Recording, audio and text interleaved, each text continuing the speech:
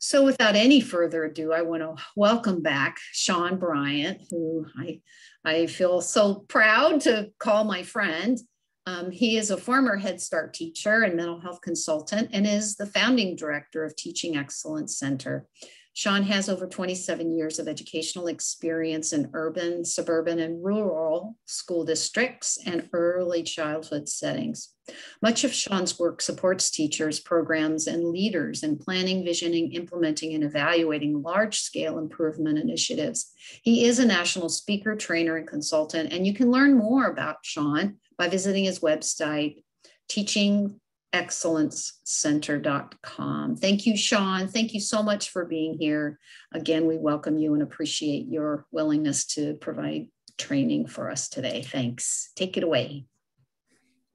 Thank you, Beth, and good morning, everyone. I'm happy to be here, and I'm happy to see all of you here in the participant list that continues to grow, and those who have cut their screens on, and I see all of your faces alive and well, so that oftentimes makes me happy. Beth, before we move forward, I just want to make fun of you a little bit. So you didn't read the TDW, Beth, because my bio has changed. I updated this one. So next week, you're going to have to I'll have a different bio. Updated. Okay. Thank you. I can only do that to Beth because she knows she's a great colleague and friend of mine. So yeah. Thank you, Shawn.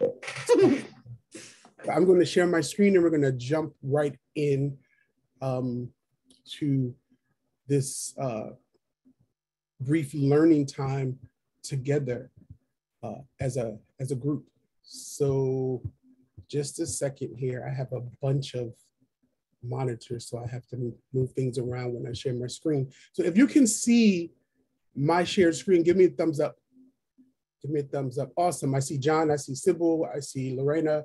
That is wonderful. So I've learned I had to check this. The other day I was on the Zoom and I got to like slide 7 and someone said, Shawn, I don't know what you're talking about. And I was like, what do you mean it's on the screen? And then they all said, we don't see what you see because I hadn't shared the screen. So I've learned the hard way to start double checking in this part Zoom world.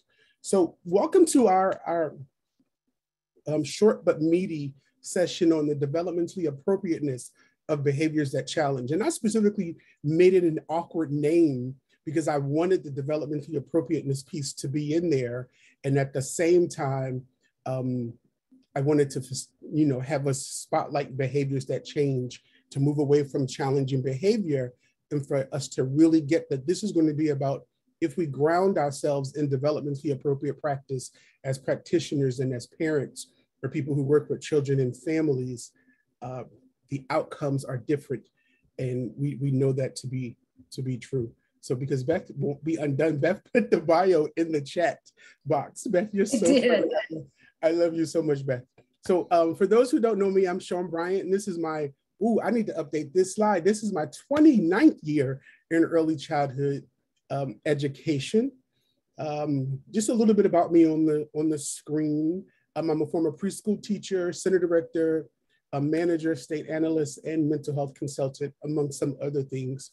And what you just see on the screen is pieces that ground me in this work, things that no matter what I'm doing, if I'm training, coaching, consulting, working on a short-term project for 3 months with the company or agency or school district, or working on a 2-year project, these are things that guide my work in all I do around being culturally responsive and social cultural learning. I am a Montessorian, so I take that into everything I do around order. I firmly believe in family-centered practice. I do value child-centered practices, and I know that's what we learn, but we've got to get into the 21st century to realize that if we're family-centered, what that really means around serving children and families, and how it is fundamentally a little bit different. Not contradictory, but different than simply being child-centered, and how being child-centered can ultimately push us to being non-culturally responsive. But this isn't that training, but I just like to spotlight that. And of course, ABAR is what I do, anti-bias and anti-racist teaching and learning. It's an ongoing and continuous process that's never done. It's done when I stop breathing in this dimension. I'm really into personality development, in terms of coaching. And I really, really believe in inclusion. And I believe in inclusion as action, not inclusion as a statement, not inclusion saying, oh, we have an inclusion program, but action. That is something we do every single day in our work with young children, families, and adults. And I believe in teacher voice. I think in this work in early childhood, if the teacher's voice isn't brought into the room, then we fundamentally started off in the wrong way. And I believe in leadership at all levels, from children being leaders to parents, families, teachers, colleagues, family service specialists, coaches, directors, and community members, abuelitas, tias, grandmoms, omas, that we all have leadership capacities and capabilities. And it's part of our job to make sure that we're spotlighting that and bringing that in. So that was just my short intro. And of course, I encourage you to follow me on Facebook, Instagram, Twitter, and the YouTube page. I'm starting to put more and more videos up there as I have time and opportunity.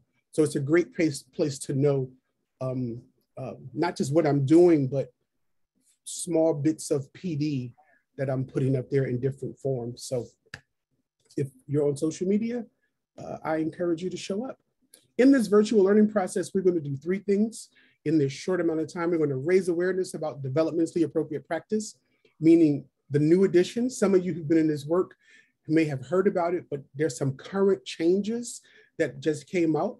We're going to learn some new skills, and you're going to have an opportunity to practice, or I like to say, be reflective and reflexive with those new skills. So before we jump right in, I'm going to encourage you all to get a pencil, pen, crayon, marker, and some paper to write with and take some notes as we move forward, because I think this will help you to participate in the small groups and to give you the opportunity to jot down things that are important to you. I've created our community agreements just to guide us in this group work. I want you all to speak openly. You can unmute yourselves by raising your hand. I want you to bring your experience and wisdom, because there are hundreds of years of experience if we added it up here. I want you to be thinking about your role and responsibility towards teachers, if you are a teacher or not a teacher, and towards children and families, but specifically towards children, and this notion of behavior as something that we learn, but seems to be still difficult and contentious for us in this work. And I want us to be open to new ways of knowing about behavior, new ways of understanding, and not lastly, but also to focus on some take-backs. What are you going to take back to your work as a practitioner? What are you going to take back to your work as an administrator? What will you take back to your work as a parent, as an aunt, as an uncle, as someone involved in the lives of our youngest citizens who are young children? And of course, we're using the chat box today to share our voices also, multiple ways to engage. We just ask that if you share in the chat box, make sure that we stay on topic. So sometimes we get carried away and we start sharing in the chat box, and it starts to become something completely different. And we just want to make sure that in this short period of time, we keep our focus on the topic. All right, so we're going to jump right in. And we're going to jump in by having you meet some folk. So you are going to go into some breakout rooms for about 12 minutes. I'm going to put like 3 of you in rooms together, if I can get this right. All right, so there'll be 3 people in each room. So they're going to do 3 things in that breakout room. So if your camera isn't on, when you get there, cut your camera on. It would be good to cut your camera on now if you can. And then when you get into the chat, your breakout room, cut your mic on so you can all talk to each other. But you're going to respond to 3 questions. You're going to name things that children do that challenge adults. So you're going to do that with the other 2 people in your breakout room. The second question you're going to grapple with is, what are some things you hope for children to have when they become adults? So those children who are 2, 3, and 4, and 5, who may demonstrate behaviors that challenge you, but get their needs met, imagine them as a full-grown adult. What are some things that you hope for that child?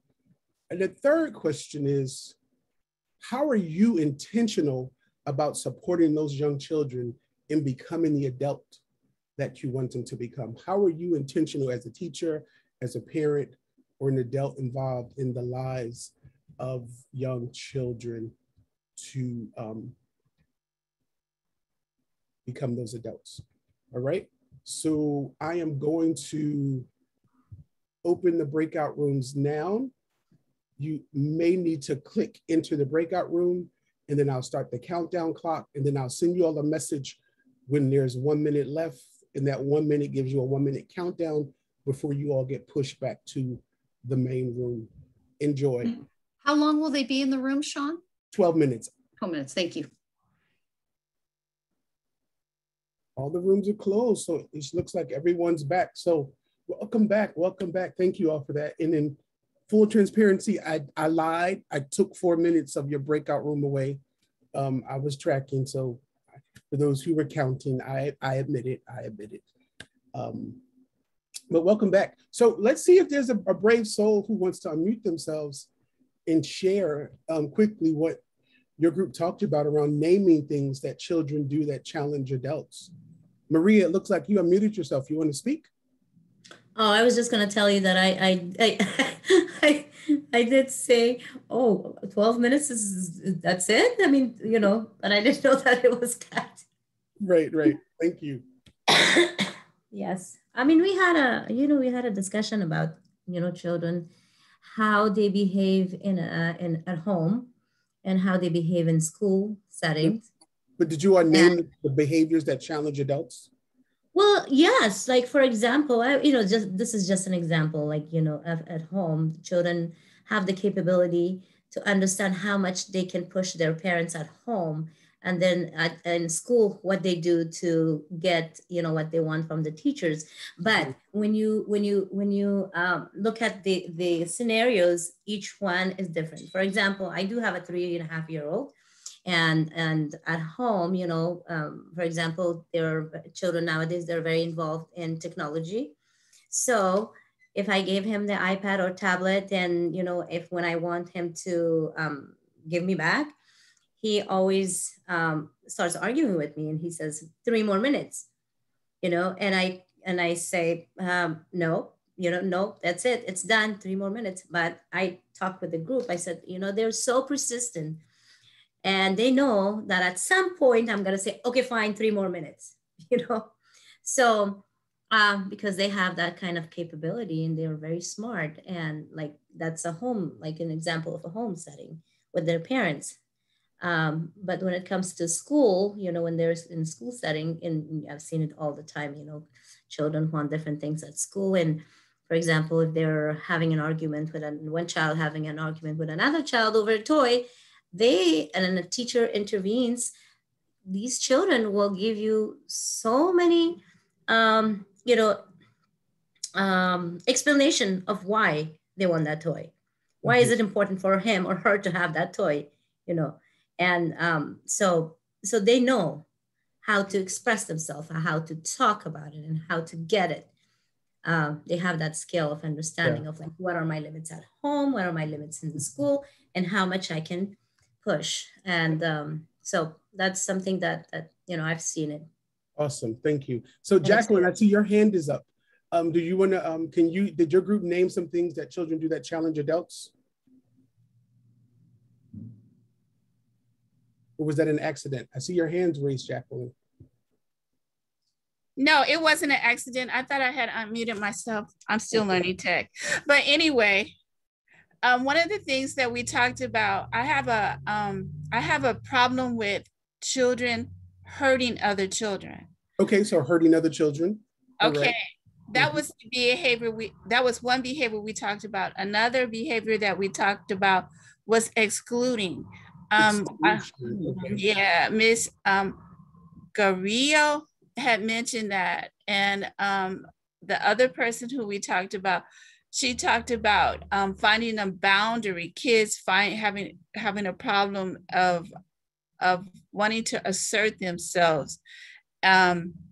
So those were three different behaviors that we talked about. What I liked about what Miss Garillo said is how she tries to work on getting the kids to being inclusive is by finding a common denominator that each child likes and focusing on that. When I talked about behavior, I talked about, you know, the emotional literacy, trying to get the kids to, you know, breathe, trying to get them to label the feelings that they had. So those were the things that we talked about. Thank you, Jacqueline. Did you all answer this question? Some things that you all hope for children to have when they're adults? One of the things I did say is for them to be able to have self-regulation. Okay. That was. Did you all define self-regulation? You're talking about some real great things here, Jacqueline. You all you probably didn't define it though, did you? You didn't define self-regulation? No, other than being able to contain negative feelings and being able to learn how to internalize those so they can be maybe the best person they can be. That's okay. So the aspects of the low-hanging fruit of self-reg. All right. Did you all answer this one, Jacqueline? How are you intentional about supporting children to become adults? Other than what I named about how we work through inclusion. Okay. So that was one of the things, how we fight against being excluding folks by looking for, my battery is running low. I would have to. Okay. No, so, you're on this track because you actually are connecting some of what your group talked about in terms of this exclusion piece. We're going to talk about next week in the friendship and peer session, because those are two big pieces that either deter children from becoming friends instead of helping them to become friends. And then this notion of self-regulation, I just want to put it out there because we're talking about behavior, because we don't talk about it this way enough. Even in our wonderful California state standards, it's written where it gives the vast majority of the responsibility to developing young children around self-regulation. And I think this is what gets us in trouble. And this is how children ended up get suspended and expelled, and teachers become stressed. If you get nothing else, self-regulation is social and self-control is individualized. So let me explain what I mean by that, or what Dr. Stuart Shanker in his research says, that self-regulation is a social phenomena that children do with a regulated adult. So if you look at that picture there, that kid's doing it with that regulated adult. That's a regulated adult who's with that child. That's a regulated adult who's with that child in all three pictures. Self-regulation is social, meaning children don't do it by themselves. They learn to become self-regulated over time through multiple. And when I mean multiple, I mean every single day for the first 8 years of their lives around this notion of self-regulation. So it is a social phenomenon. We gain self-control through multiple opportunities to self-regulate with the self-regulated adult. So parent, teacher, telling children to do it, we end up telling them to do it all year and they don't gain the skill. When we do it with them, we help them to gain that skill of self-regulation, which actually supports behavior. So thank you all. Thank you for sharing so much, Jacqueline. So Jacqueline, you're actually our first winner of the day. You win an Amazon gift card. So here's what I've changed, Jacqueline. I used to say, send me your email, then I got to run people down to give away my money. I stopped that. My therapist told me, you're crazy, stop that. Because I brought it up in therapy one time. So what you have to do, Jacqueline, if you want it, because you may not want it, is my email, Shawn, SHAWN, teachingexcellencecenter.com. It's on every single screen. You email me, I'll email you the e-gift card. If you don't email me, that means you're giving it to the universe and we'll keep trucking. Congratulations, Jacqueline. Let's give her a virtual congratulations. All right, let's jump in. We got some work to do. So this notion of developmentally appropriate practice, so we oftentimes call it DAP. This is a concept that was created back in the 80s. Developmentally appropriate practice, DAP, all right? It's a concept that's grounded in research that looks at three broad things: child development, learning, and educational effectiveness. So this first piece of DAP being grounded in child development. That means those of us who are early childhood practitioners or even parents, it is really important that we understand typical and atypical development, meaning the stages of development. That means if we don't know that very well as a parent, we reach out the first 5 and we say, I need some help from Help Me Grow. Or if it's a Head Start program, we say, you know, can the family service specialist, are you all providing a family workshop? That we get the knowledge, and the knowledge is everywhere around the child and what they should be able to know how to do, so that I'm matching my expectation as an adult with their age and development as a child. Because oftentimes when that's mismatched, we end up with what we call challenging behaviors, and we blame it on the child or children, but it's really us because our expectation is not grounded in child development. These are all the pieces that prevent children from percolating up and then us saying, oh, these behaviors. The next piece of depth is this notion of learning. So we used to say, you know, children learn different things at home and they learn different things at school. So this notion of learning is really about the decisions that we as adults make. I'll say that again.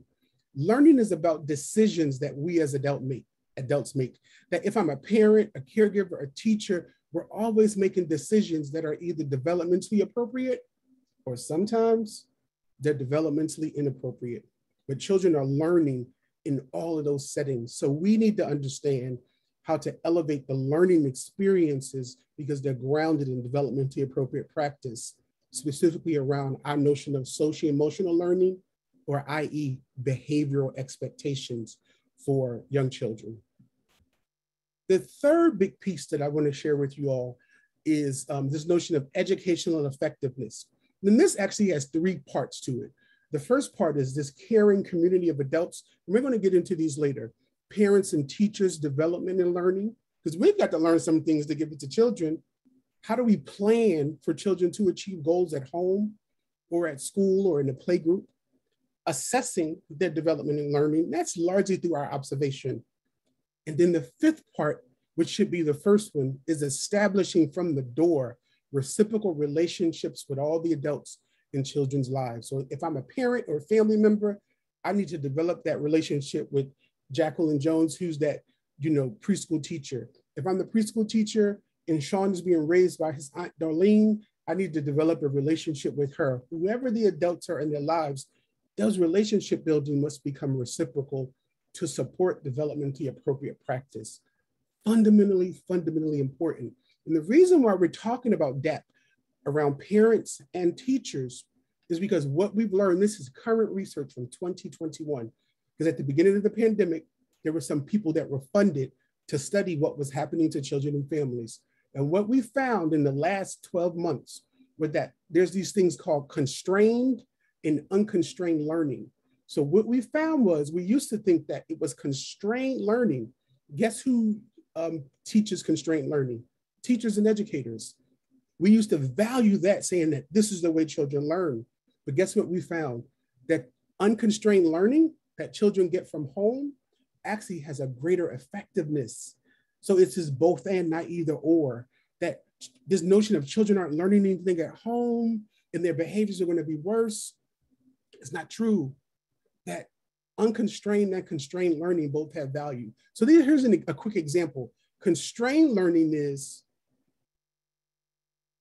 we read the book from front to back. Constrained learning is we read the words on the page. Constrained learning is I teach you the alphabet in order. Unconstrained learning is we talk about books. We may open the book and start at the 5th page, right? Still handling the book, still talking about the book, but it's unconstrained, meaning it's not so rigid. And that those experiences are developmentally appropriate and children can get them from their families. And what we found around socio-emotional development is those children who needed more time to grow in that area, they're not going to show up with those problem behaviors because of their experiences with unconstrained learning. Yeah, Martina, it's go to Early Learning Network, Early Learning Nation. There are 2 of them. It's all right there. It's all right there. This notion of adult voice. So teacher Tina and her class have been studying how to interplay experiences. Many of the children have been pushing shoving, and some hit and scream during play. She started teaching them emotion words to describe what they feel. Here's the benefit, and Jacqueline, you were getting at this. The benefit of teaching emotion words isn't just so I can emote. Here's the piece that we miss and that we've got to help our colleagues, our programs, and families get. When you teach me to say, Beth, I'm frustrated, Beth, I'm sad, Beth, I'm scared, what immediately happens to my limbic system is, if I was actually going down into the stress zone and my cortisol level was getting higher, when I can say, because Beth's taught me a variety, not just mad, sad, glad, and happy, but a variety of feeling words. And I say, Beth, I'm scared. And Beth leans in because she's responsive. And she says, tell me about it, Shawn. Not, what are you scared about? Because I may not be able to describe it that way. Tell me about it, Shawn. And I just mumble some stuff off to her. What immediately happens is my brain begins to calm down my sensory experience because I begin to name what it is I've taken in. This is why emotion words are so important. And some of you have heard me say this, I'm a witness. Before I actually got deeper into doing that for myself, I was that adult who would like raise my voice and tell you how I felt and what you were going to do and what you weren't going to do. Now, when I'm at meetings and people say things that I dislike, I can say, wow, I start talking to myself. And what I know is when I do it, I calm down. I feel, sometimes my chest gets so tight in some of these meetings and I start giving myself some self-talk and I feel my chest begin to loosen up. So my behavior shifts. We can give that to children early and often, but most time we can't give it to them because we've never practiced it. So a parent's perspective, Scott's family is worried he is not going to be prepared for kindergarten, this contentious conversation, because the teacher is spending lots of time, that should be on, lots of time on socializing. Miguel is 4 years old and his parents are worried. So when we reflect on this, if you were going to go to your group, and I'm not going to put you into a group because I'm paying attention to time, you reflect on your role in your program and your agency and how might you respond to Scott's family. And I want some of you to think about that. And if you think of something that you want to share, put it in the chat box. But here is really that adult's response to their family around children gain some fundamental things when they play in a variety of ways, not in constrained ways, but in unconstrained ways that have a direct effect on behavior. I'm practicing the skills you want me to have. Some kids may only need to practice it 100 times.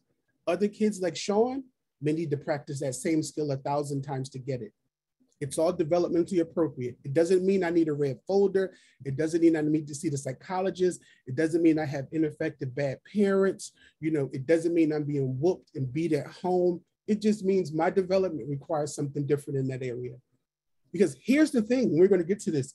We all get tricked around behavior, but if you put me in the room with Beth and we're teaching us both the alphabet and Beth needed more time, you would just give Beth more time. You wouldn't say, I don't know, it's the first month of school and Beth hasn't learned those alphabets. But we do that around behavior and social emotional development. In no other domain do we do that.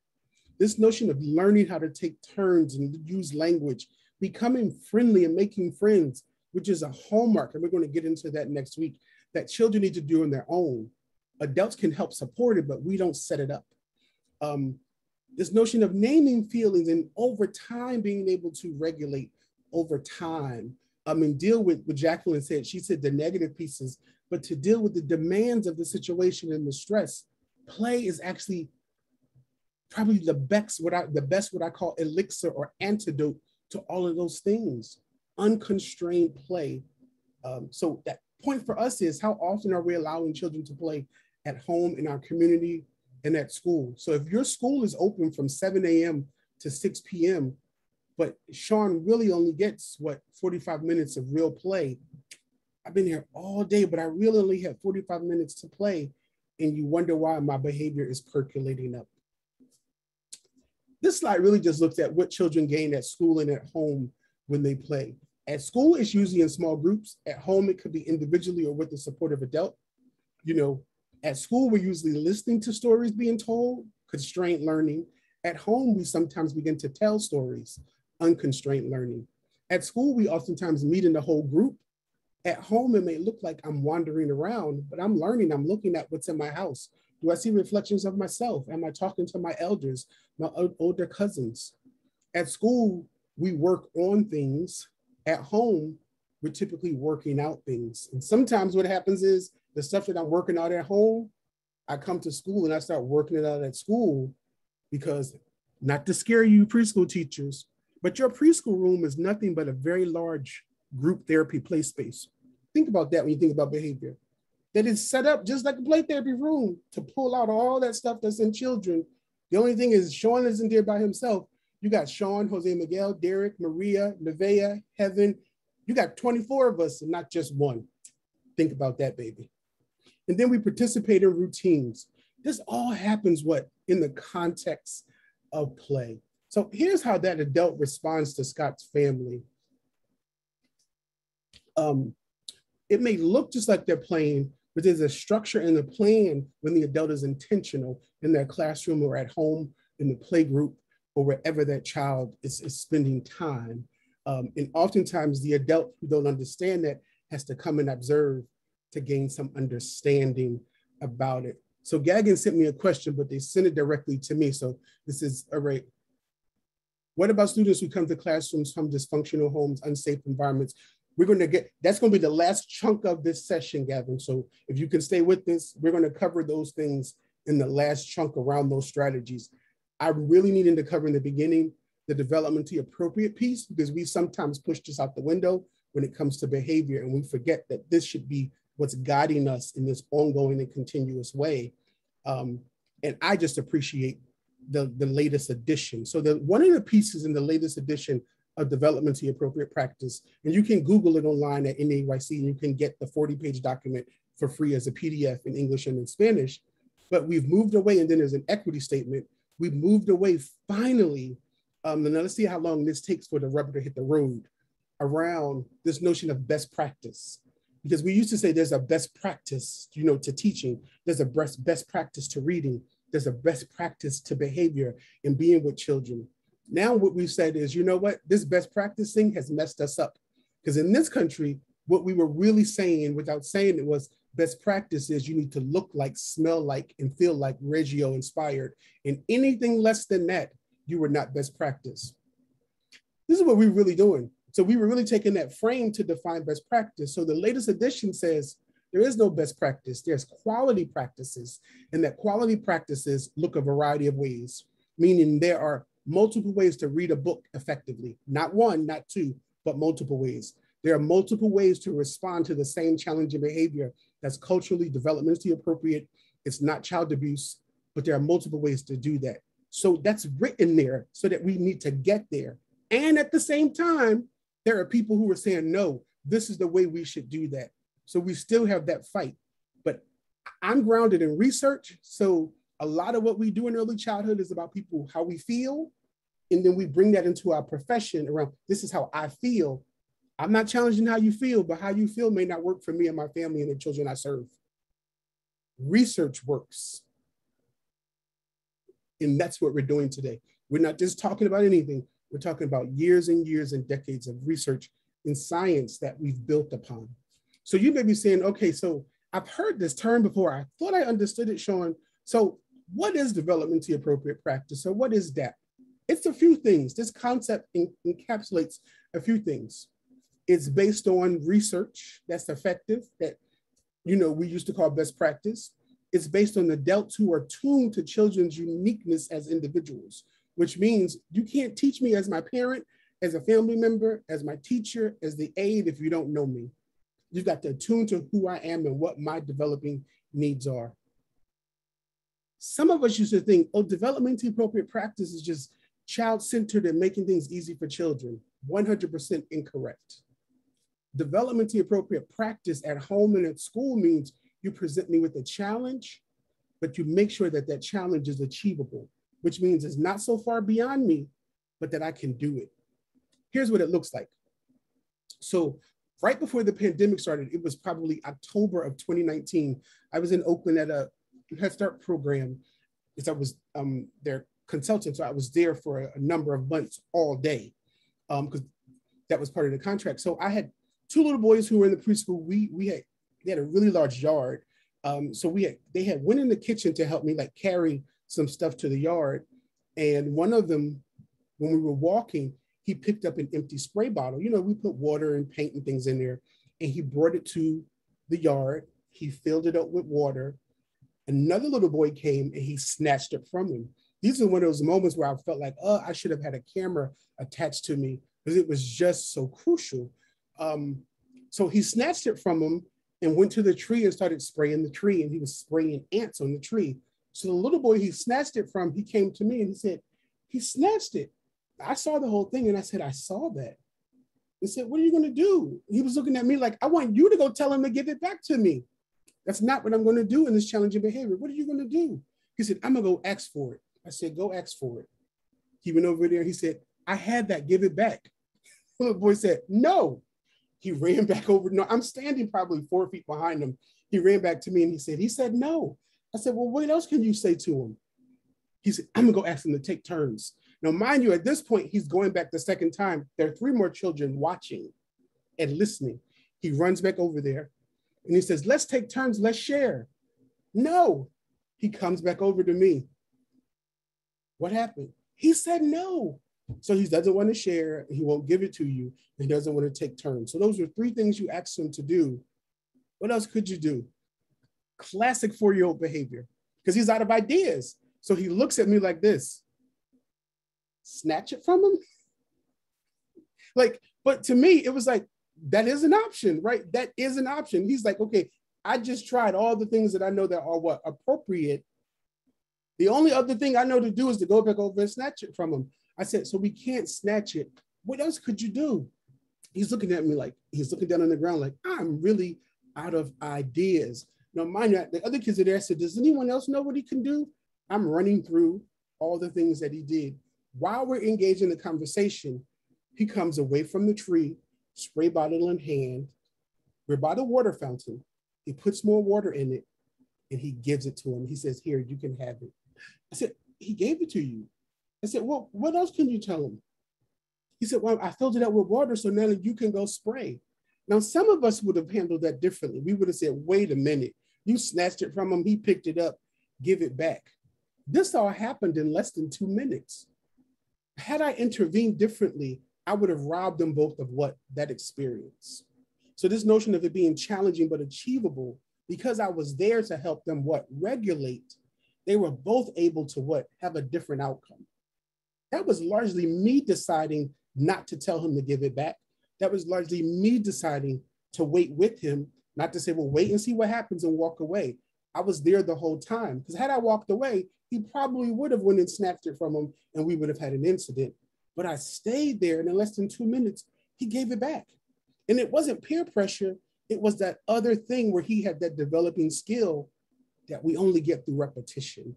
That's that challenging yet achievable space that sometimes we don't afford children in this sometimes difficult work. So how do we know if our interactions are developmentally appropriate? I just gave you one example, but it depends on our modeling. It depends on our language.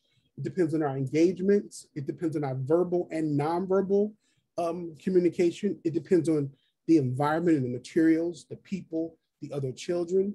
So largely, developmentally appropriate practice says, it depends. That's how we know if it's developmentally appropriate. Because remember, quality practices don't look one way, which is why we don't call them best practices anymore. It depends, because they look a variety of ways. So let's quickly unpack some of what I just talked to you about. This notion of us as adults. And we can think about this ongoing. This is one of your action plans for this school year. How do you as an adult think about things that are challenging yet achievable for young children? A lot of people who are teachers say, oh, this is a scaffold. This is a scaffold. This is a scaffold. And I say, well, wait a minute. Let's not name it that. Let's not jump to scaffolding, because most of us don't even scaffold well. Let's think about each and every experience as individual and what aspect of that could be challenging for one or a group of children, and how is it going to be achievable? Meaning the challenge is not beyond me and I feel worse, but the challenge is what? Close to me, so that it's goal achieving regarding my behavior. That's the point there that you have to think about. So Talon says we have to look at it differently for them to deal with it differently. That's definitely true. Talon said we have to regulate to help them regulate. Definitely. The next part around these practices are, how responsive are these practices? Not necessarily to you and the other adult, but to the child's social and cultural context. How responsive is the practice to them around that? I was just at a classroom, because I'm going back into classrooms physically, and the operations manager, who functions sometimes as the assistant director, she pulled me in the hallway and ended up talking to me for 28 minutes. And I was like, I need to get to another meeting that I literally was late for. But you have to let people share and talk. But she was really talking about this. She said, the mental health consultant that comes, the teachers just have a hard time connecting with him. And then she went on and on and on. And essentially she was saying that these pieces don't work for the adults or the children around other supports. What she really wanted me to do is to go back and tell other people, this is how they feel. And I wasn't going to do that. I kind of gave her a structure for, maybe you can talk to them in this way. But this is really, really important to people, because it's often the unnamed, invisible aspects of how we attune to children, how we respond to behavior, and what we expect of behavior. And sometimes we think that is developmentally inappropriate when we don't know enough about the child and the family, which is why that rich piece of getting to know children and families first and foremost is what I always encourage people to do. I was just with First Baptist Head Start yesterday for a number of hours, and that was one of the things that I talked with them about. And then on Monday, I was with Head Start program in South Carolina, Gleams Head Start, and the same thing came up in both sessions, and they were totally different topics, but this notion of the first 45 days of Head Start, what are you going to do? And the teacher started listing all these things, and I said, if you do all of this in the first 45 days, your children are going to have so many problems that you won't be able to solve until maybe April, when you stop caring. So I said, don't do any of that. The first 45 days of school is all about what? Consistency and routines. Because if you don't get that down in the first 45 days, you're going to be doing that the rest of the year. It's not about alphabets and letters. You got the rest of your life to do that. It's about the routines that you show up every day on time, ready to receive them, getting to know families, having those small, what I call lightning coach conversations with families during drop off and pickup or during the day. Then by the middle of October, that's when we can drill down deeper. Your lesson plan in August and September should just be around how are you teaching them to navigate that social space? Because when we don't do that, you end up with lots of what you call challenging behavior, and we don't realize you really just got about 9 children who don't know what to do, because this is their first time in group care. They're used to what? Their grandmother, their mother, their father holding their hand and taking them somewhere. Now you're telling me to get up and do it. I don't know what Miss Jackie wants, because the little girl in the blue jacket was sitting beside me on Monday and Tuesday and Wednesday.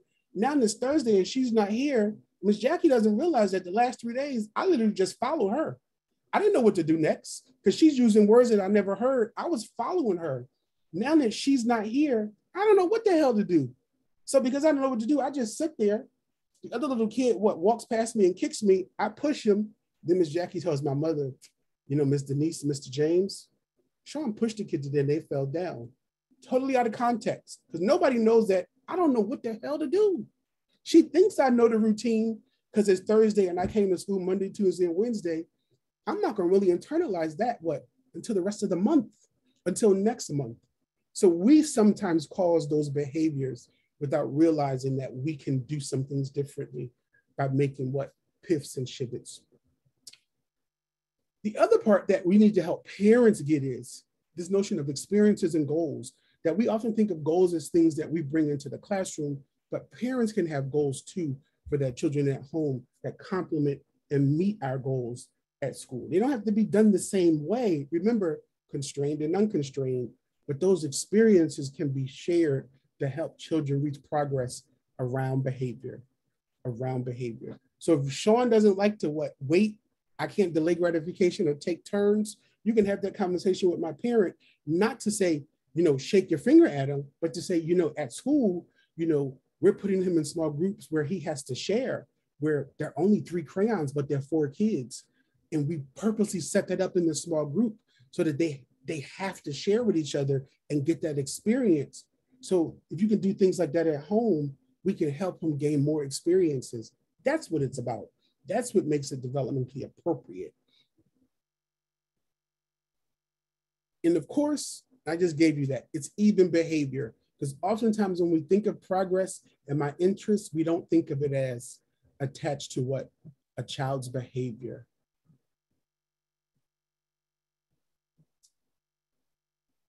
And this is really that child development piece here. The knowledge, parenting and teaching effectiveness, we've got to have knowledge. As my brother said, my oldest nephew is now, he just graduated from high school, and I can remember when he was born. I was actually working in San Mateo County. I was the children's services manager for the Institute of Human and Social Development.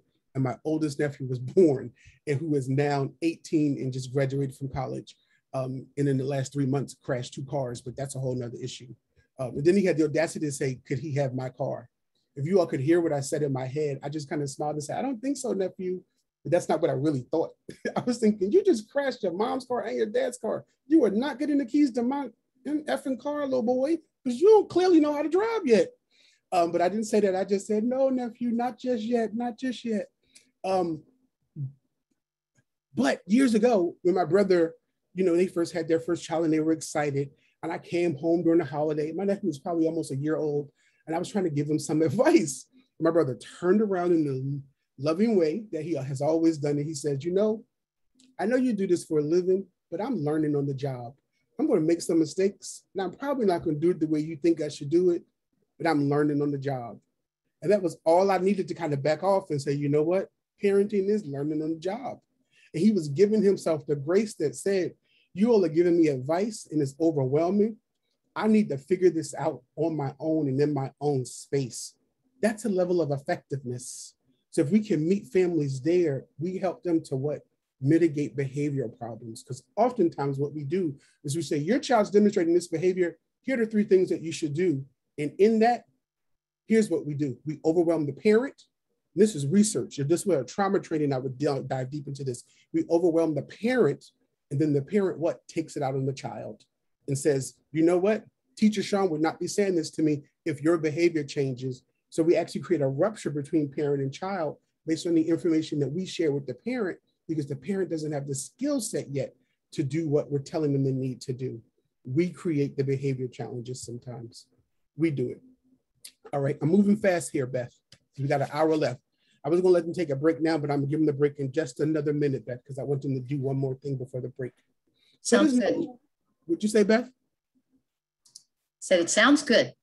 All right, because I'm paying attention to the time, so it's been an hour, and Beth knows that usually every hour I make people take a break and get up out your seat and move around, because it's good for our bodies and our health when we're on Zoom. So this notion of adult learners. So we're going to talk about the adult as a learner, the child as a learner, and the environment, all affecting behavior. So as the adult, we're responsible at home and at school for the environment. That is ultimately our responsibility. What we bring in, what we leave out, what we add, what we take away, how we set it up, all has a direct effect on not just one child, but all children. Part of our responsibility and role is to know my child and to know children. Here's the other part. Knowing my child and knowing children, when the parent tells you, Shawn doesn't do that at home, and you think, yes, he does. He's doing this everywhere he goes. I used to be that teacher. I used to say, oh, he's doing this everywhere. He's doing this in church. He's doing this at the synagogue. He's doing this at the zoo. He's doing this downtown. He's doing this on the step. And then I really started learning and realized, you know what? Children actually compartmentalize. He's not doing this at home. He's doing it here because there's some people at home that he can't do that around.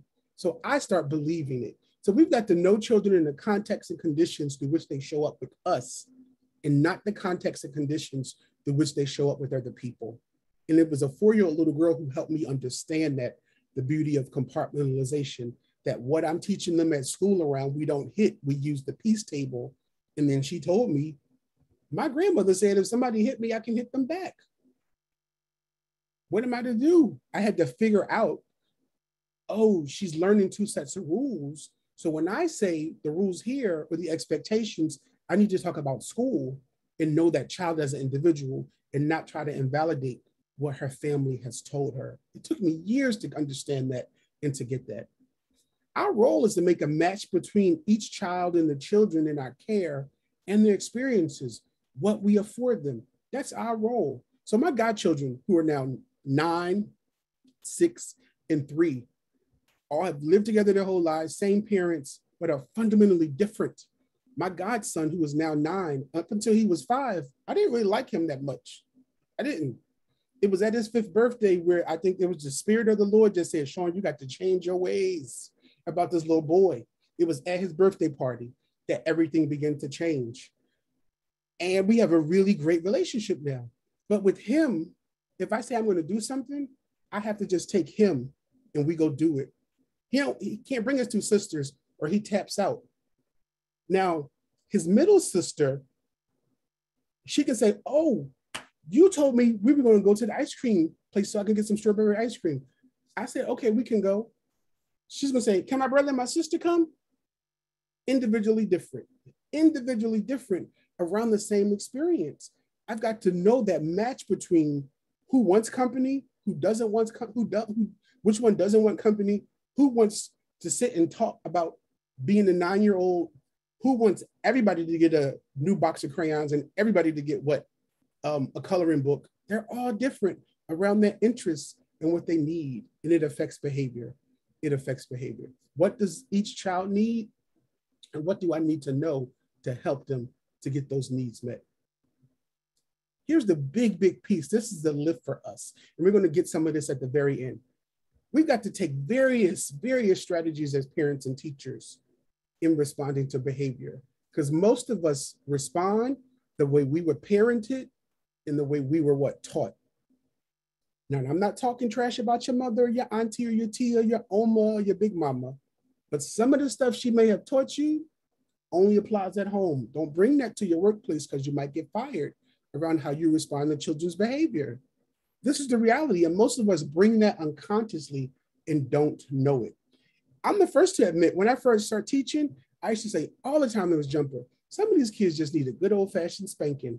I said that out of my mouth, and I'm sharing it with you now. I used to say it to her at lunch break. Some of these kids just need a good old-fashioned spanking. And I said it as a new teacher because I didn't have any other knowledge and skills. I just thought, no, that'll fix this behavior. But what I was doing was essentially moving myself out of the equation. They're with me from 8 to 4. This was when Head Start was only running from 8 to 4. Some of y'all remember that. It wasn't all day. Everybody showed up at 8 o'clock. Everybody left at 4:30. Those were the good old days. They're gone forever. Bye-bye. But we literally would sit and talk. I had to develop skills to say, oh, I've got to teach them some things when they're here around behavior and not blame their families, not blame their parents, not blame their communities, but take accountability of putting more skills in my toolbox. And those skills had to be grounded in developmentally appropriate practice for me to go deeper.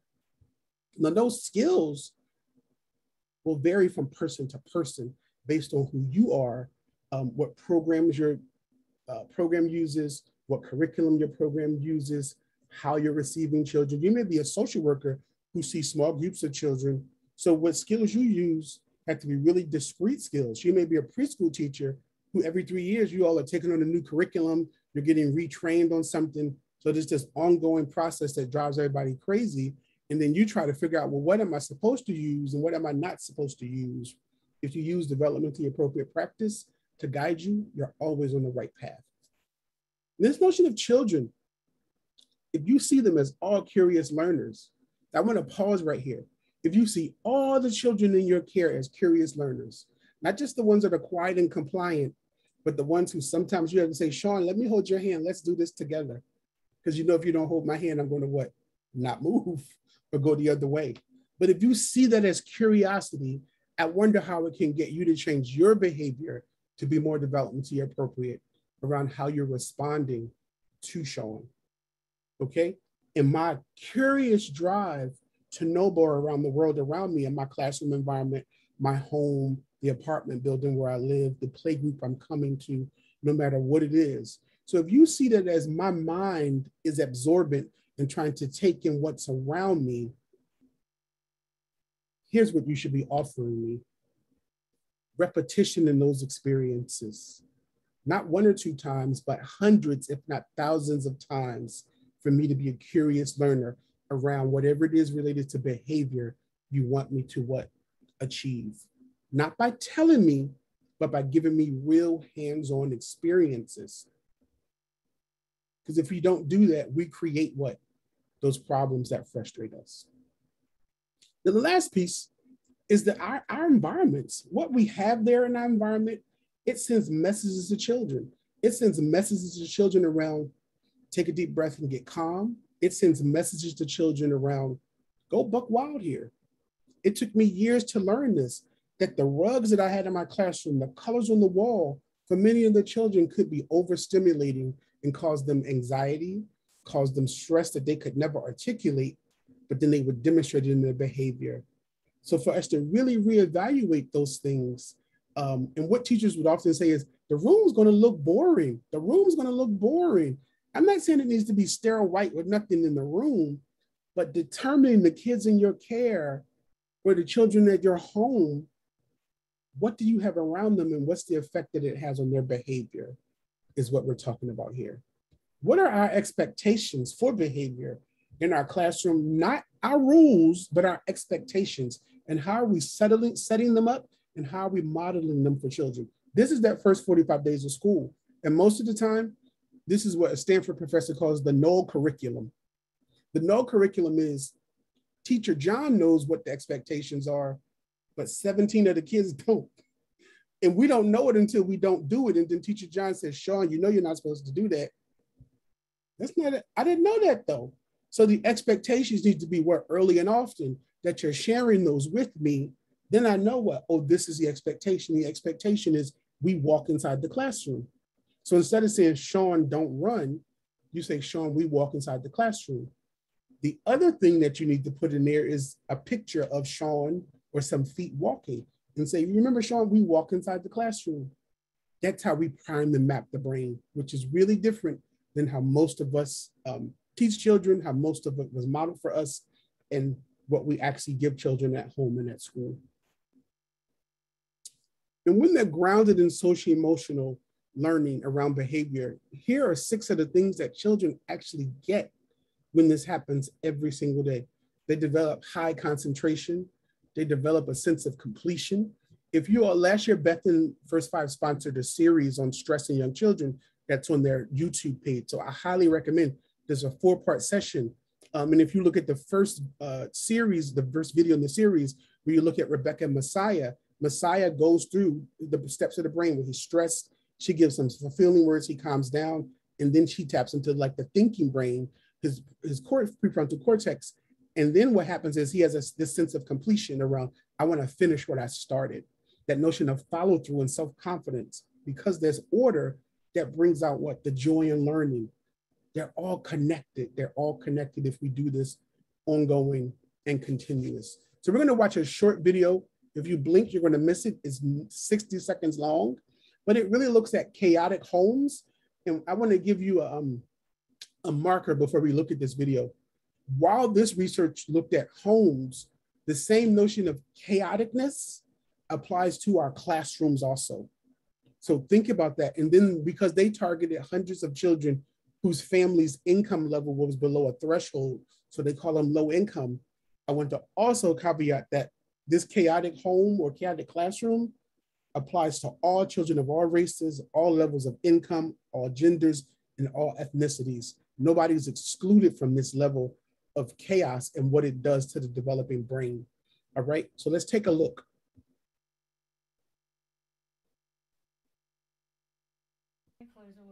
Disorganization, noise, and crowding, family life can be hectic. A new study finds a chaotic home may have a negative effect on kids. Researchers studied more than 380 kids living in poverty and tested their cortisol levels, which are a marker of stress. They found those who lived in homes with more chaos had less emotional regulation, regardless of cortisol levels. Kids in homes without good routines also had trouble controlling their emotions, especially if they had low cortisol levels.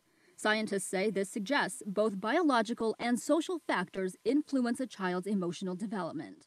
To make your home less chaotic, create daily routines and stick to them. Have kids wake up, go to bed, and eat at the same time each day. Set out clothes and pack school lunches the night before. Carve out specific times for chores, errands, and fun activities. Remember, a good routine could pay off for your child in the long run. I'm Jessica Sanchez reporting. Now, anybody that really paid attention, what did you hear? Did you hear some similarities between what they offered for families at home and some things we do in early learning settings? Can anybody compare one of the things that you heard them recommend families do to things that we do in our classrooms? Did anybody hear anything?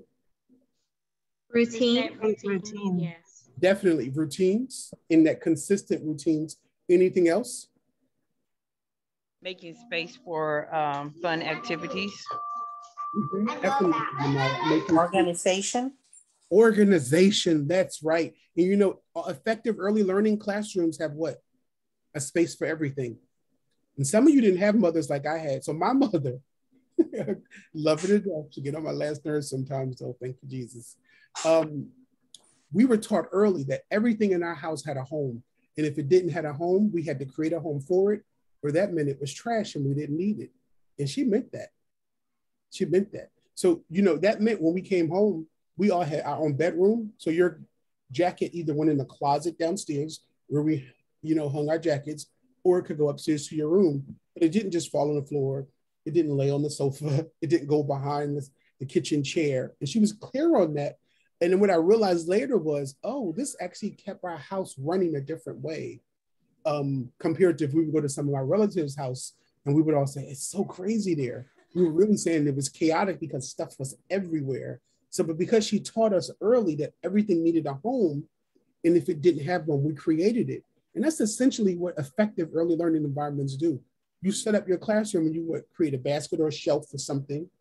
And if you don't have a space for it, you switch it out, or you wait, or you create one. You don't just put it there. And that notion of creating a space for it, we sometimes have to teach parents that and lead them towards that to become effective. All right. So, all right, we went over about 15 minutes before you're supposed to take your break. So I want you all to take, the sign says 10-minute, but let's take a 5-minute body brain break. And if you read this thing, it says a bunch of things about health. So I advise you all to get up, stand up, move around, get some water, go hug somebody, go step outside, and come back in 5 minutes. It's 16 after, so we'll be back in 5 minutes.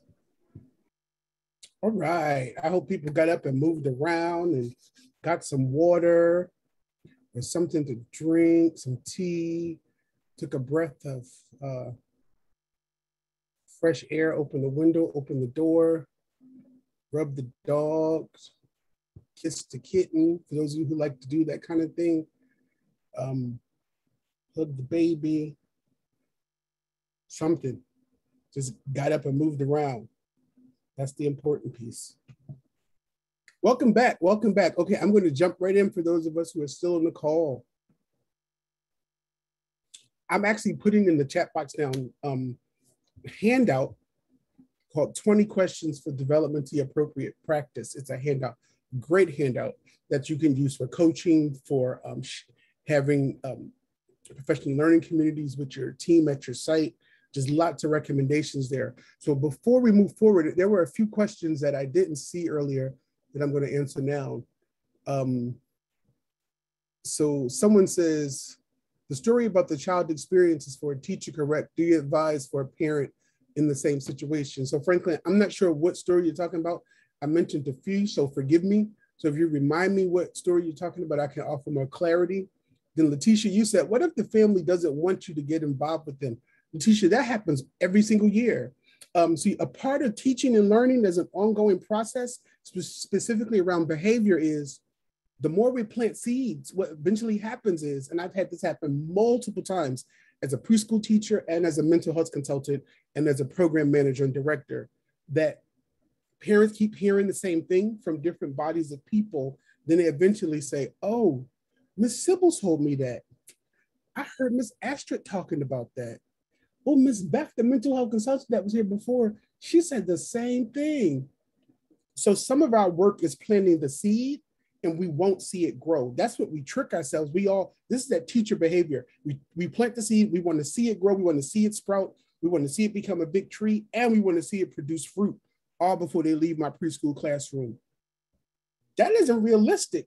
This is how we create problems for ourselves and young children. So planting the seed for some families is individualizing, it's appropriate.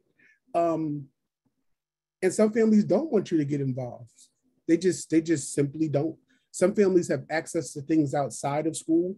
My godson, when he was 2.5, I told Tiffany and Jonathan, I said, so when are you all going to take him to get his speech assessed?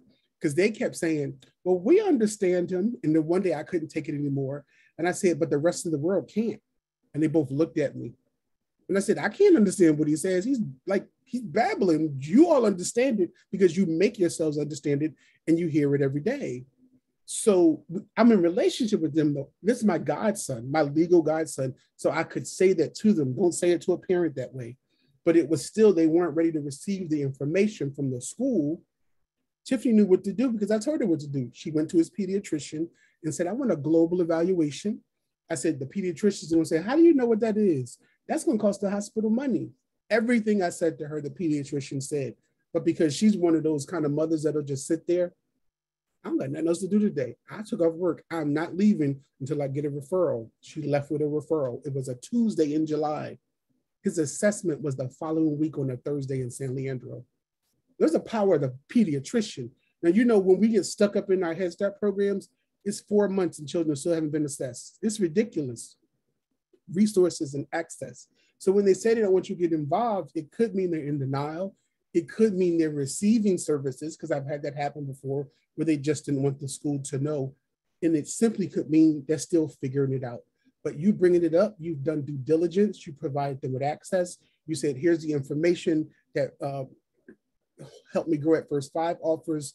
Here's other information where you can go and get some free screenings, some free assessments, or get new medical coverage, whatever it is. You've provided a multitude of options. We've done due diligence around the family that may say, we don't want you to get involved. Respect that. Respect that is my wholehearted advice. So great question, Letitia. And it's going to happen to you multiple times. So we're jumping ahead because I'm paying attention to the time, Beth. So this notion of our values, perceptions, and beliefs, they're passed down and onto us about behavior. And this oftentimes run dormant and unconscious. Our values those are the pieces of what we saw and were told that we internalized and we made real about behavior. Some of you heard what I heard. Children to be seen and not heard. See, I didn't go to preschool, and then I went to a part-day kindergarten. So fundamentally, my maternal grandmother, Audrey, took care of me in those preschool years. I was the first grandchild. And then 3 years later, my cousin Shanae came along, who I love dearly, but it seemed like she cried the first year of her life. I was like, this baby's crying all the time, Grandma. Like, could she go back to where she came from? But eventually, you know, she got bigger and she stopped crying. But I went to a part-day kindergarten that I hated. I wanted to just be back with my grandmother. But what I would hear from my grandmother's sister, my Aunt Frida, she would tell her, Audrey, you're going to just spoil that boy. You're going to spoil that boy. And I remember my grandmother telling her, milk spoils, not children. Because my grandmother knew the time and the attention she was giving me was needed and necessary, that it was going to be a buffer for when I left her, the comfort of her home, to go to that school and that kindergarten that I hated. But those are the values that we hear that are passed on, that holding children, giving children time and attention spoils them. So you don't want to do that. Do it on your own. Become independent. Maybe I am independent, but you know what? I just actually feel good when I sit on your lap, Miss Beth, and you read me the story. It feels better. I pay attention more, opposed to me sitting on a hard chair or always having to pick the book up by myself. But if that's not my value, it's never going to happen. And then my unmet need never gets met. Then my perceptions, your perception of who my parents are, they don't want help. Even if it's not real, my parents could just be shy, but it becomes a reality. I shared this yesterday. I told them, because we were doing some stuff on temperament, and I said, most people read me wrong. I'll walk into a room, I typically sit by myself, I'm quiet, and people have been called me all kinds of names and say, he's standoffish and he's this and he's that. And then when they get to know me, I said, I'm none of those things. I'm actually shy. My temperament is very shy. And people always say, Shawn, you a liar. That's a lie from hell. You are not shy. I am. But for work, I show up differently. But if I walk into a space where I know no one, it's my first time there, I typically sit to the side or sit in the back. If I feel like it's too large, then I sit in the front, because if I sit in the back, it's hard for me to track. The older I get, my eyes get more messed up, so I have to sit in the front. But it's really that shy 4-year-old that still shows up throughout my life, because our temperaments stay the same, but our personalities change. What I've learned as an adult is to develop some tools, how to respond to my shyness. But your perception of a child and their family becomes your reality, even if it's incorrect. Then this other part about our beliefs, your beliefs about child development, are they accurate or are they incorrect? Your beliefs about discipline really show up around how you respond. Your expectations around what children should do, how they should behave, what they should say and not should say, all show up around behavior. So we've got to figure out a way to really grapple with our values, our perceptions, and our beliefs when it comes to behavior in developmentally appropriate ways. So I'm going to ask you 4 broad questions. I want you to think about it. And Maya said, that's me as well, okay? I want you to think about it around what were you taught? Around were you taught to identify and understand and express your emotions? Yes or no? Put it in the chat box. Y for yes, N for no. Were you taught, think back to being 2, 3, 4, 5, and 6, to identify, understand, and express emotions? I see no. Asaki said no. Pat said no. Darcel said no. Martha said no. Dana said no. Ashley said no. John said no. Letitia said no. Namaya said no. Martina said no. Yolanda said no. Lorena said no. Jasmine said no. Astrid said no. Kim said no. Jesus, Christmas. Did somebody get it?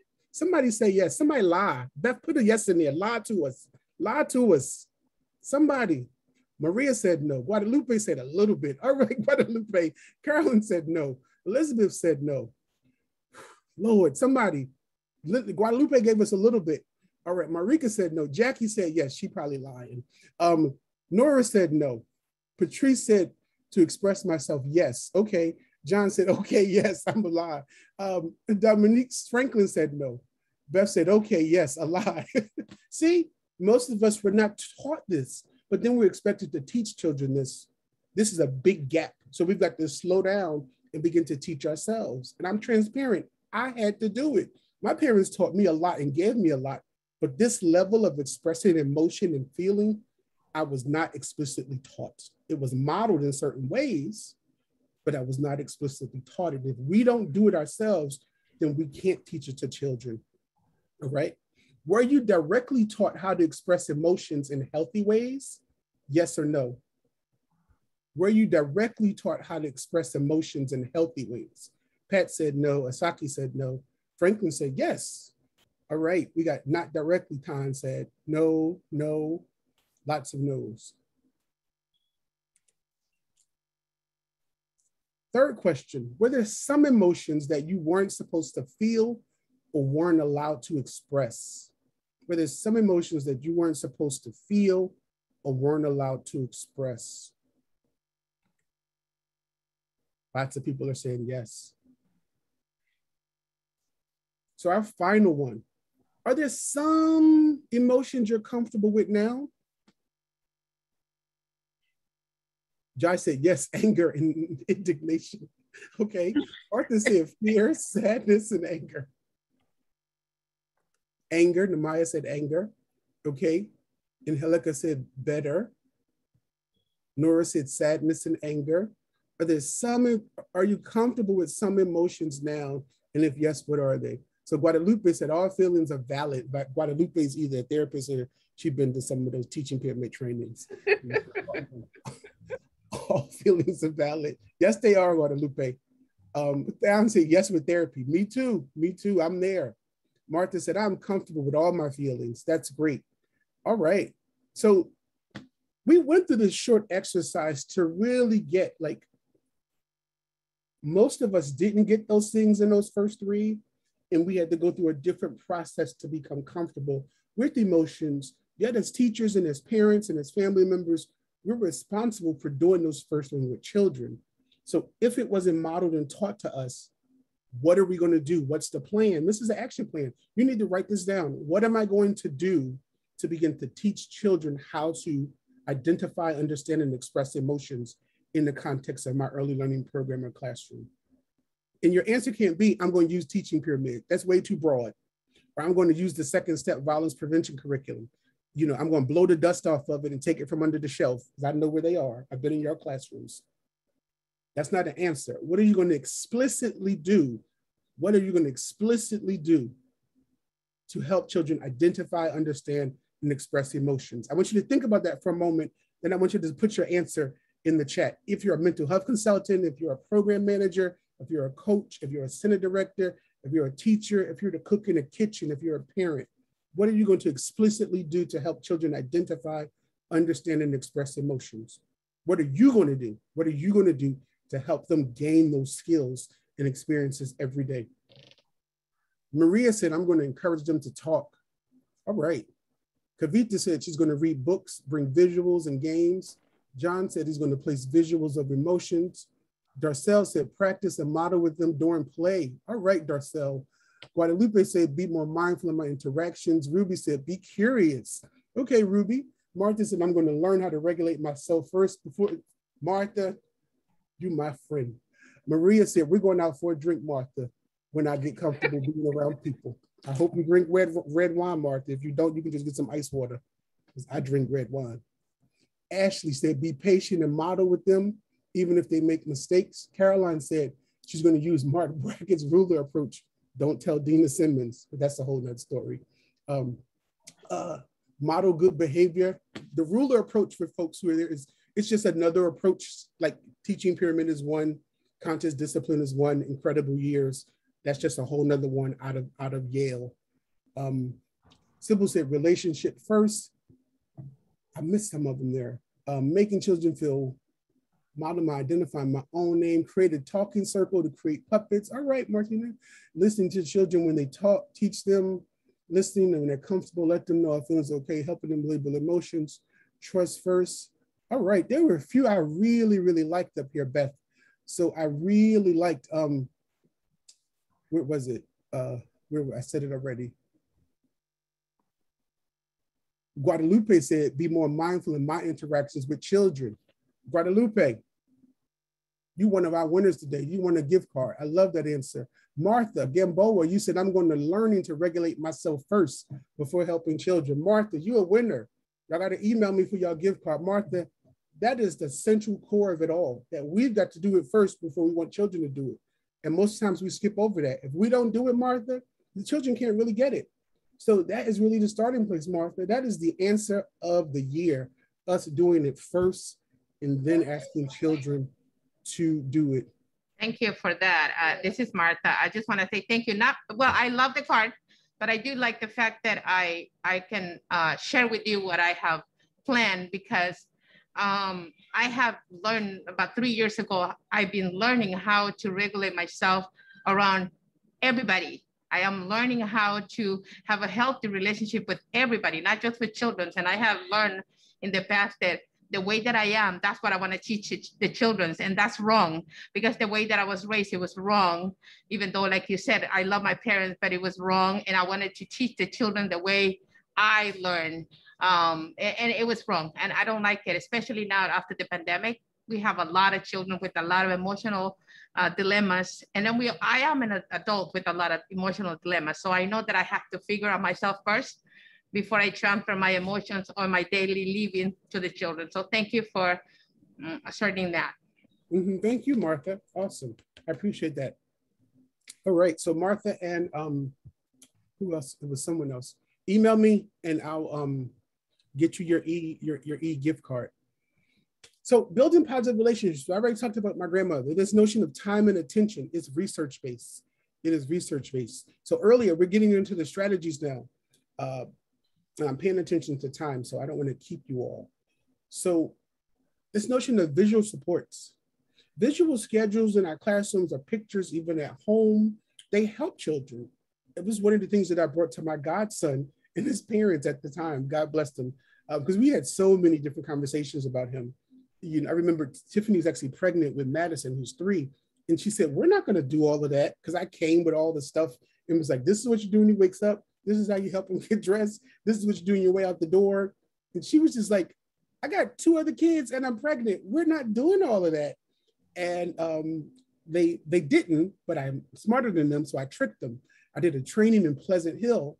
And I said, hey, I'm at this training. I want you, it was all for families. I want you to read what I gave them. And as a parent, tell me if these things work for you. I know the stuff works. So I gave one to her, gave one to Jonathan. She called me the next day. She says, this other handout here, we're trying this stuff on Shola and it's working. And in my mind, I was like, because I'm smarter than you, I knew it was going to work. It was what I was trying to get you to do all along, but I had to trick her into using it. She knows I tell the story all the time now. And she always says, you need to pay me and my kids for using all of our real stories in your workshops and your trainings. I buy them stuff all the time. I'm paying them back. All right. So here's the thing about visuals. Children and adults, we remember 80 to 85% of what we see. When you're driving down the street, there's a reason why you stop. Because some of you think, how did I get to the corner? You saw that stop sign and the way it's in your brain told you to slow down. We remember 10% of what we hear. So Kevin stopped running, Jamal don't do that, Nevaeh don't hit, is largely ineffective. This is research-based. Children benefit from visual reminders. Those are pictures of what the expected behavior is, not the behavior you don't want them to do. Pictures of the expected behavior that can happen at home and school because they provide support. They provide a lot of support. So 3 questions for you. How do you know what speed to drive when you're driving down the street? How do you know what speed to drive? Put it in the chat box quickly. How do you know what speed to drive? The sign, that's right, Dan. How do you know what food to select when you get to the grocery store?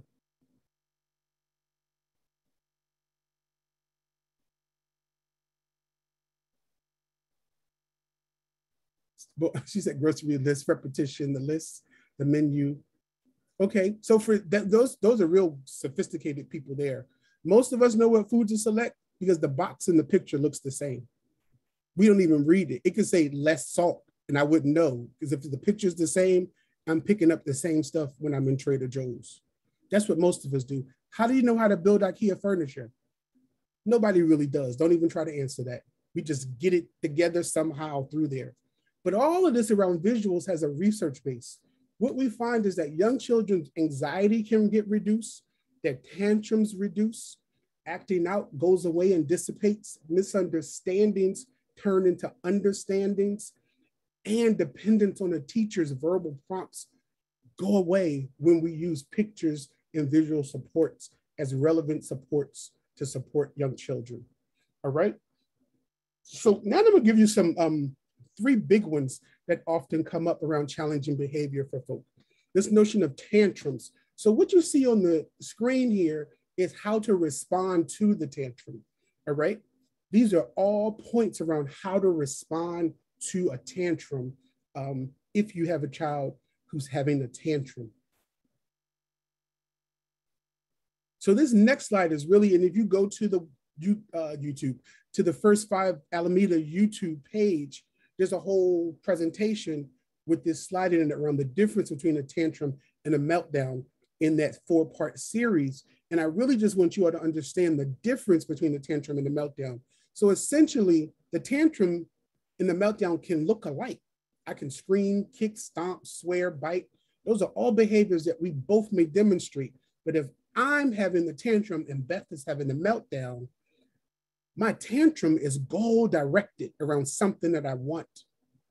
Beth's meltdown is her internal reaction to her overwhelm and overload that she is not in control over. Fundamentally, this is how they're different. And we've got to understand that around the difference between a child going into a tantrum that can be prevented and going into a meltdown that can be prevented also. But the warning signs look different and our response have to be different, okay? Really, really important. And I want to unpack that completely. But if you go to the website and the YouTube page, you hear us going into, well, hear me going into detail about this. I think it's in session 2, Beth, or session 3, I don't remember, but it's on the First 5 Alameda YouTube page. the whole session where I go into detail more about the different strategies related. I posted the link in the chat to the YouTube channel. Thank you, Beth. She's so awesome. I got to take Beth on the road with me. She's the perfect person that I need with me. I'm ready. What'd you say, Beth? You say ready? I'm ready. Okay. So there's another strategy that I want you to all use with all children, but specifically when you're thinking of children who have those like percolating up challenging behaviors. So this strategy is called HOMES. It wasn't created by me. It was created by another woman. And HOMES stands for hands-on, open-ended, meaningful, engaging, and sensory-oriented.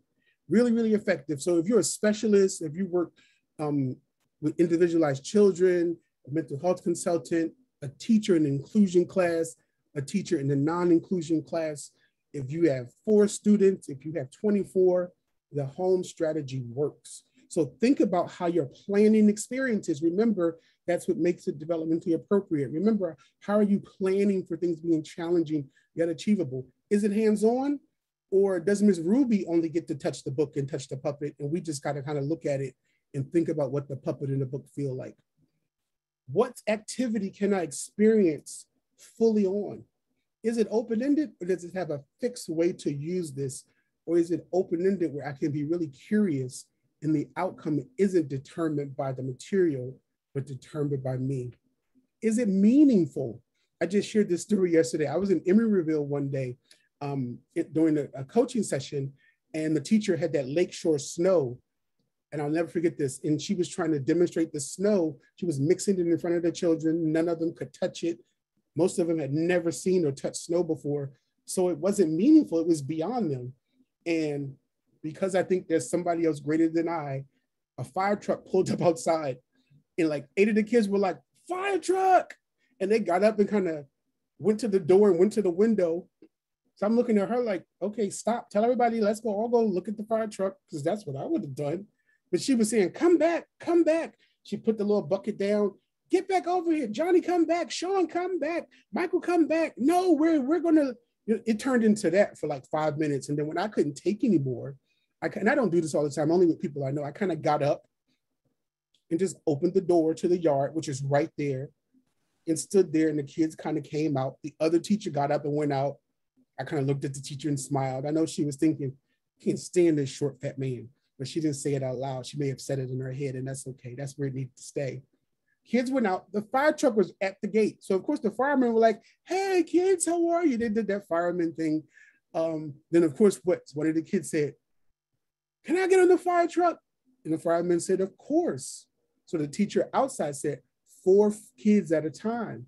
Only the teacher's still inside the room. She's mad. It was a meaningful experience. What she should have done was started creating curriculum around that. It was meaningful and real to them, not the fake snow.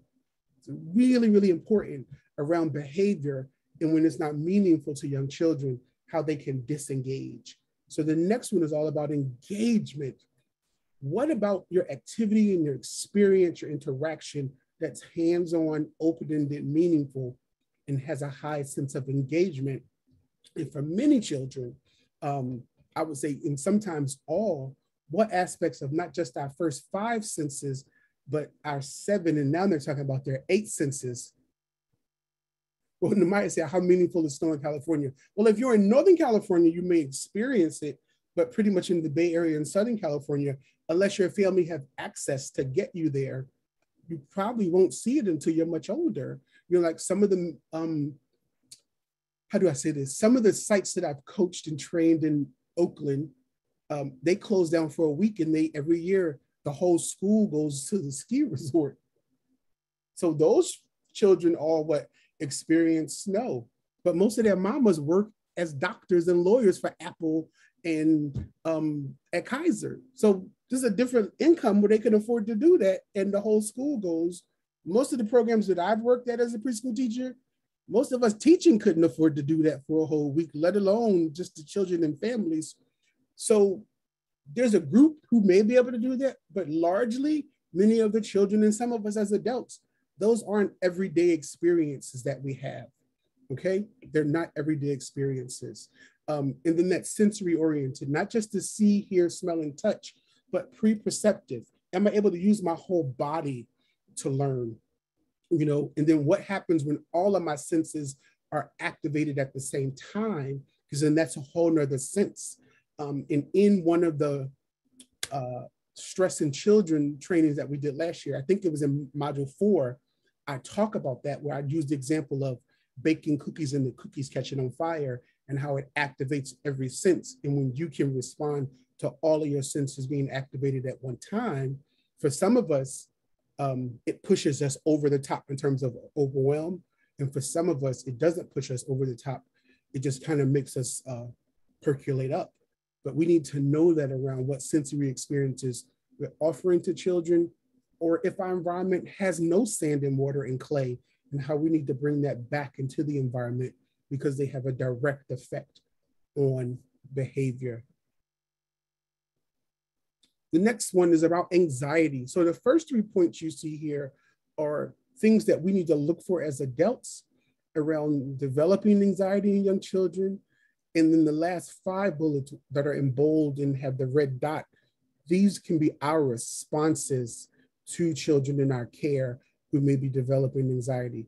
Now, here's the caveat. I'm not asking you to play therapist. So don't say, Shawn told me. That is not what I'm saying. And it's on the record. We're recording this. I am never giving you permission to pretend that you're a licensed play therapist. That's not what I'm saying.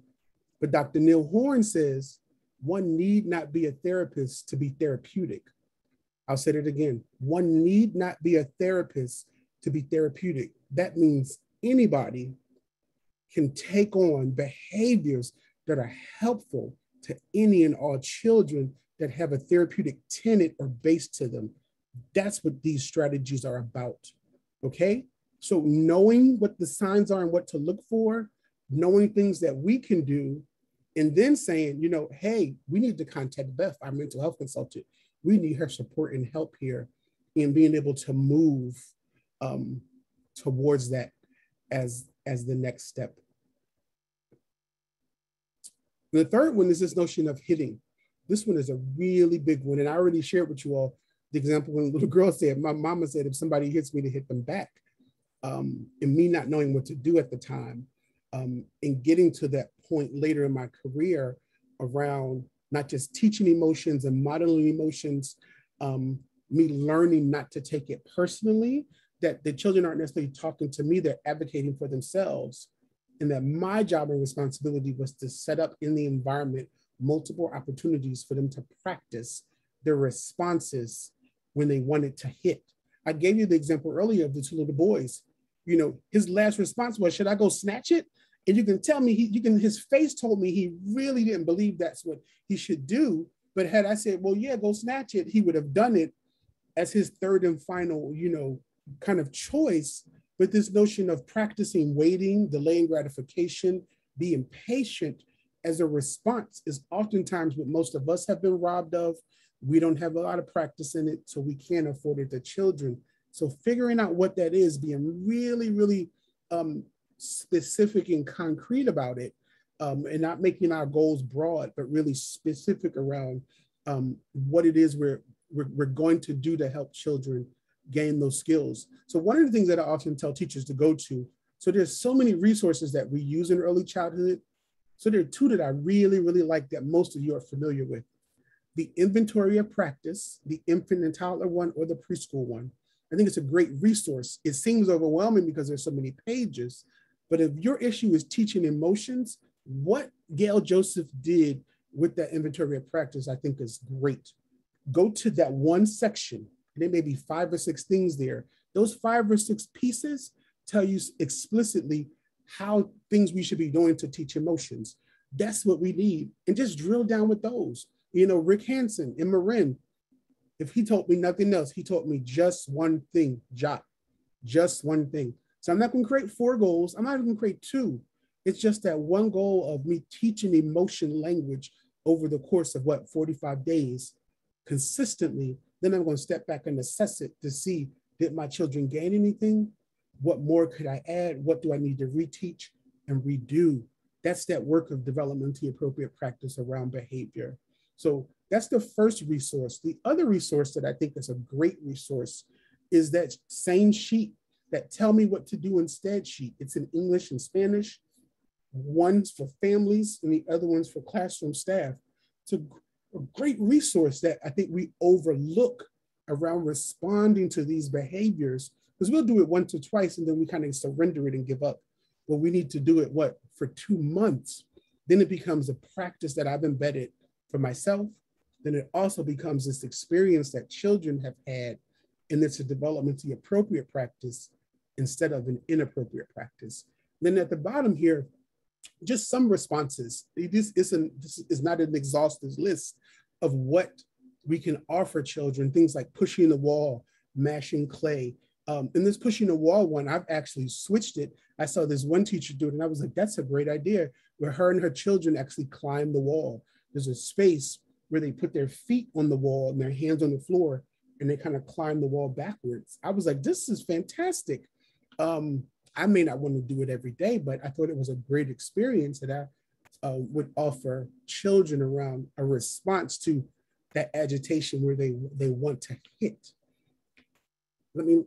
Okay, I see some things in the chat. Can you send us a PowerPoint presentation? Definitely. So when Leah, everyone who registered and attended, you're going to get a link from Leah to evaluate, and then all the handouts link will be there from Leah. Definitely. That's not, oh, Leah's back. That's not a problem. You'll definitely all get that. So don't worry about that at all. I think I have that slide in here, Beth. So for those who aren't familiar, even though I think many of you are, this is what it looks like. Teach them what to do instead. This is the parent side. And then there is this is the teacher side. And then there's a parent one. I think I have it. I can put it in the chat box right now for folk. I just happen to have it on my desktop. There it is. So it's in the chat box. There's a two-sided handout, one side for families, the other side for staff. Great resource, developmentally appropriate, and easy read. And the other piece for those of you who need more convincing as we come to our last 6 minutes, we actually have research that says there's a way to change children's behavior and the ways not to change children's behavior. So everything you see here on the screen is research-based around what we need to do daily throughout the day in interactions by all the adults multiple times, using it as it was intended. On the short end, it takes about 5 weeks. That's about 45 days, y'all.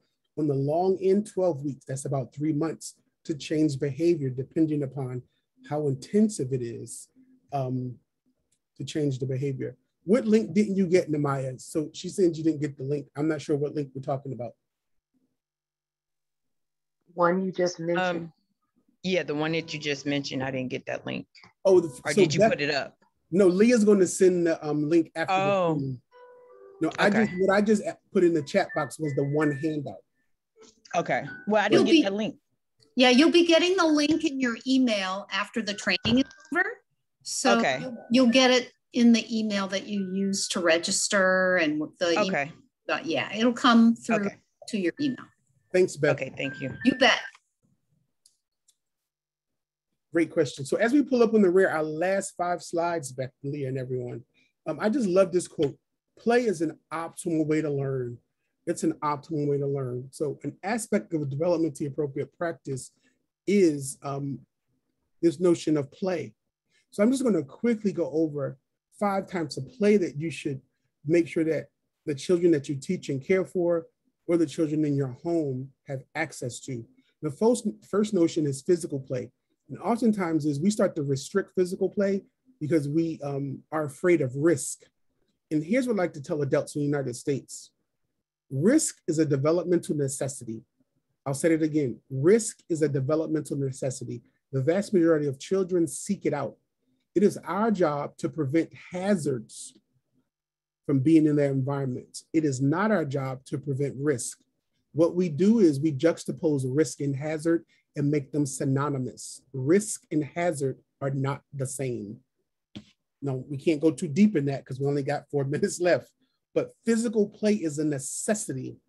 Physical play actually calms children. And any good physical therapist will tell you, who's worth a nickel or a dime, that if this is the child's brain, this is the brain, this is the base of the brain, and this is what their spine, the spine goes down and it curves up like this at the base of where our butt begins. but it's bent up. So the spine doesn't start off this way. The spine wants them to wiggle and move. So we move to then rest and become this. So this notion of physical play, children should be moving early, often, and ongoing as a part of development. When we restrict the physical play, we create multiple opportunities for behaviors that challenge us. I'll say it again. The more you restrict physical play, you create behaviors that challenge us as adults. So my recommendation is, don't just tell children to play with them to the capacity that you can withstand it. That's my recommendation. Play with them. There's a big body physical play needed and necessary every single day. It's an antidote to challenging behavior, not just for 3-year-olds. I got an 18-year-old, 2 17-year-olds, a 12-year-old who will be 13 next month, and a 13-year-old who are often together. They're brothers and cousins. And sometimes it gets really loud and it becomes really contentious, where they want to hit each other over that stupid video game that they're all playing together. So sometimes I got to open the door and say, everybody cut it off. Then it gets real quiet because they're like, cut it off. The world is coming to an end. Put your sneakers on. Somebody underarm smell bad because it stinks in this room. Put your shirts on. We're all coming outside. I have to do it repeatedly. They're like, come on, Uncle, come on. No, come on, Uncle me. Now, mind you, they're all taller than me. I'm the shortest one in the family. They're all taller than me. I got cousins who are 15 and he's 6'7". That's how tall he is. But he's only 15. But they know not to try me. Come on outside. I need everybody to just run around, run up and down the block, get some fresh air. And what they end up doing is coming back, and you can feel that everybody's body has shifted and changed because they don't know we've been sitting down too long in here playing this game. We've been on Zoom school all day. We need to actually get outside and move our bodies around. So my brother got tired of it because they're all at his house. So what they have to do now in the summer, every day, the 16-year-old who actually drives too, he basically gets up, he gets his brothers up, they go pick up his cousin, and they go to the gym for 2 hours at 8 o'clock in the morning every day. We get them out the house first thing in the morning to start the day different. And what we've noticed is they're not playing the video games as much because they have to get up. Then when they come back, you know what most of them are doing? Taking a long little nap because they're moving their body in this way as teenagers that young children need also. The next form of play that we need to provide children with is this notion of playing with objects, materials, things in their environment. These can be sensory. It's the first part of how we take in the world around us. Then when we play with those objects, symbolic play takes over. We start to make sense of them, have fantasy play with them, turn the block into something different using language. All of this becomes settling to what? Our social-emotional development. And then, oh, it's 3 o'clock. So we're on the next to the last slide, Beth. So if you've got to go, thank you, but this is the next to the last slide. This notion of pretend and social dramatic play. And we have them both there because this notion of pretend play is based in fantasy. That means it's not real. Social dramatic play is based in reality, all right? So they're both valid and real, but what you'll have is some children love pretend play. It's totally fine. Other children will come to school and they're reenacting everything that happened in their house yesterday. Both real, both therapeutic, both we should allow and want that to happen early and ongoing because it has a direct impact on what? Behavior. And the fifth one, if you have older children, because I know some of you work, I know a lot of my friends at OUSD, part of the day they're with preschoolers, and then in the other part of the day they're with school-age children. But games with rules. Preschoolers need games with rules as a kindergarten readiness marker. How can I sit here and play this game of checkers with Beth? How can I sit here and play Candyland with Leah as a developing skill, not just for play, but for what? Externalize and internalize responses to what? Socialization.